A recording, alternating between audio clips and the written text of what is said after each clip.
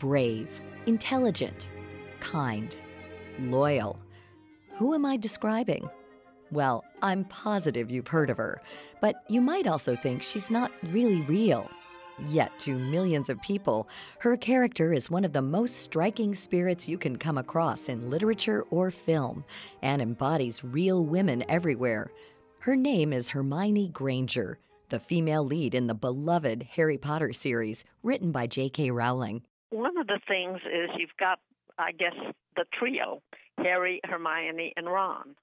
And in that group, there's no sense that one of the group is superior to the other or different from the other. Like you look at the Three Musketeers, they're all men.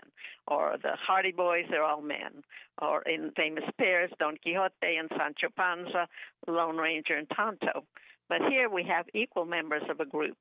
Hermione, the female, is not the sidekick. In fact, it is she who often rescues Harry and Ron. That's Mimi Gladstein, author of the essay Feminism and Equal Opportunity, Hermione and the Women of Hogwarts. Gladstein is also a professor of English and literature at the University of Texas in El Paso, which makes her an honorary Harry Potter fan. We were curious if the power of Hermione Granger's character has led to any kind of shift in thinking in our culture. To help us answer that question, Gladstein traveled back in time to share her favorite female literary hero from her own childhood that came long before the Harry Potter series. When I was a young girl, which is 1,000 years ago, I read the Oz books. And what I loved about the Oz books is that Dorothy is a main character, that the witches, Ozma of Oz and Glinda the Good, there are a lot of important female characters in the Oz series. And so as I'm growing up and I'm reading these, I'm realizing, I guess I internalized it. Women can do anything. Throughout history, there are examples of prominent female heroes. But for the Millennial and Gen Z generations, what does a modern young woman like Hermione represent? Well, Amy Hogan, who's a media manager at MuggleNet, has some theories. MuggleNet is one of the largest online Harry Potter fan organizations in the U.S. Hogan's generation, who grew up with the release of the Harry Potter books, can resonate with the series in more ways than one. We're talking a lot about Hermione, which I think really encompasses what the feminist movement has turned into for millennials, especially. As a female, she's not afraid to be who she is. She recognizes that she's equal to everyone else. She's not waiting around for someone else to solve the problem. She's out there ahead of it. And she views everybody as equal, not just wizards. There's the whole theme of SPEW and rights for house elves and other magical creatures that some wizards view as lesser. She's really kind of all about equality for everybody, which I think is a huge theme in my generation's view of feminism. But not everyone agrees with the benefits of reading the Harry Potter books. The element of sorcery has landed the novels on a multitude of banned book lists ever since their debut in 1997. In fact, just this fall, one Nashville Catholic school forbid the reading of the books in their library due to the use of spells in the text, according to CBS News. Hogan couldn't believe that in 2019, people were still banning these beloved stories from shelves. I guess I have an interesting view on this because I was homeschooled growing up, and a lot of my friends were not allowed to read Harry Potter because of witchcraft. I always tried to explain that these books, it's not preaching evil. They're not tearing apart the Bible. In fact, in some parts, if you're looking for that symbolism, there is some theological and religious symbolism in there. And what sort of impact does banning the books have on young minds? I think that there's a lot of lessons that can be gained from these books, and it does make me sad that there are some kids out there who won't be exposed to that because of these conclusions that people jump to about the content before actually delving in and reading it and judging for themselves. The character Hermione gave Hogan an unbelievable gift that is more than just words on paper. It gave her a passage into literature that she had never seen before. As a kid, up until I read the Harry Potter books, I didn't really see myself reflected in a character.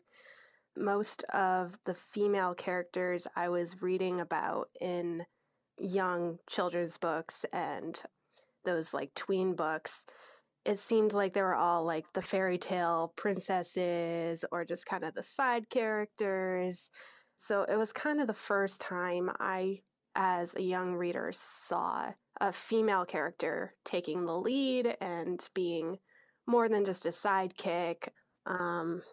I very much was a young Hermione when I was a kid. Bossy, but I embraced it because it was okay. I think that for a lot of young girls who maybe aren't getting that support from their family and friends, that it's okay to be like that. It's okay to be outspoken and be in charge of yourself. Hermione is definitely not a sidekick, and neither is J.K. Rowling, the author herself. Gladstein said the creation of Hermione was actually partially autobiographical for Rowling. The obstacles the female heroine faced were sometimes all too real for Rowling. Gladstein reminded us of some of the detrimental stereotypes that come with being a female in a male-dominated world. One of the problems, let's say one of the problems that she dealt with early on, I mean, why is she known as J.K. Rowling and not her name? And that's part of the stereotyping that occurs in publishing. It's like they didn't think boys would want to read a series by a woman. And so there is that certain amount of stereotyping in publishing. However, Rowling doesn't let being a woman seem too detrimental through the adventurous lives of her characters. One of the important things I love in the Harry Potter series is the way the women are part of the Quidditch teams. In the Quidditch teams, they're talking about, who's the catcher and who's making a goal, et cetera, and you don't really realize until a few sentences later that these characters are female, and you only get to realize that is when they use a pronoun. They say her this or her that. But not all women in the wizarding world are heroes. And for a literature buff like Gladstein, that's one of the beauties of the books. There's enough not just villainous males, but there's also villainous females. And I think one of the most, Umbridge is one of the most horrible villainous females. And so I'm happy to see, those kinds of characters in literature too, not just, the strong male evil features. Rowling has, male and female characters across the moral spectrum. You've got incompetent men and incompetent women. You've got evil men and evil women. And you've got great young men and great female characters. It's not just Hermione, but there's others. Since 1997, over 500 million copies of Harry Potter have been sold. The books in total have grossed more than $7.5 billion in sales. And J.K. Rowling's estimated net worth puts her on the short list of billionaires. J.K. Rowling is the wealthiest woman in England. She's even wealthier than the Queen. So I guess we're not the only people that like the Harry Potter series. According to Hogan, the Harry Potter series and its magical life lessons are a slice of reality that's not going anywhere anytime soon. To find out more about our guests, Mimi Gladstein and Amy Hogan, visit viewpointsradio.org. This segment originally aired in December 2019 and was written by Annie Krall. Our executive producer is Amira Zaveri. Studio production by Jason Dickey. I'm Marty Peterson.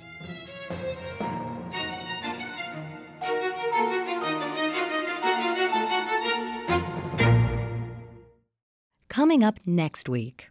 New York Harbor, people have started in recent years to see whales that haven't been seen in that area close to the city, in some cases a century or more. The resurgence of wildlife in urban landscapes. Then, the only people who don't have regrets are 5-year-olds, people with brain damage, and sociopaths. The rest of us have regrets. Understanding the gut-wrenching feeling of regret. I'm Marty Peterson. And I'm Gary Price. These stories in depth on your public affairs magazine, Viewpoints.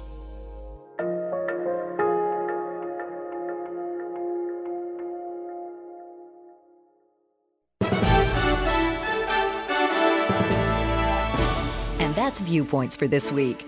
Follow us on Twitter, Facebook, and Instagram to learn more about upcoming shows and find a library of past programs on Apple Podcasts, Google Play, and Spotify. Plus, you'll always find previous segments and more information about our guests at viewpointsradio.org. Join us again next week for another edition of Viewpoints.